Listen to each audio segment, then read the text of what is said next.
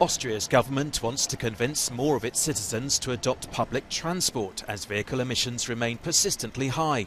So the Alpine Republic is pushing its new Klimaticket or climate ticket, an annual pass for all public transport, from city buses to high-speed trains. Das Klimaticket ist eine wunderbare Lösung. Ich fahre sehr oft die Strecke Linz-Wien und das ist selbstverständlich ein großer Zeitvorteil, weil man in wesentlich kürzerer Zeit ankommt.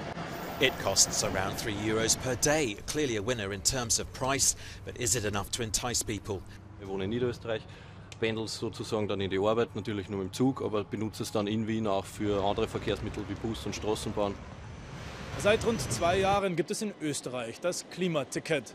Doch nach einem anfänglichen Boom scheint die Nachfrage nachzulassen. Nur knapp 3% der Bevölkerung besitzen diese flächendeckende Fahrkarte. Christine decided not to buy the Klimaticket since she can only get to work by car.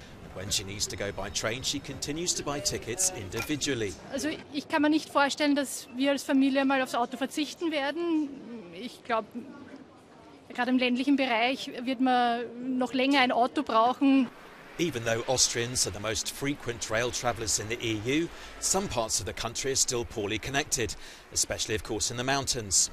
But according to one mobility NGO, the climate ticket is still a great success. Zufriedenheitsanalysen haben gezeigt, dass der Hauptgrund für den Kauf dieses Klimatickets ist, sich nicht mehr um den Ticketkauf kümmern zu müssen. Also Bequemlichkeit. Man hat dieses Ticket, kann einsteigen und einfach die Öffis nutzen.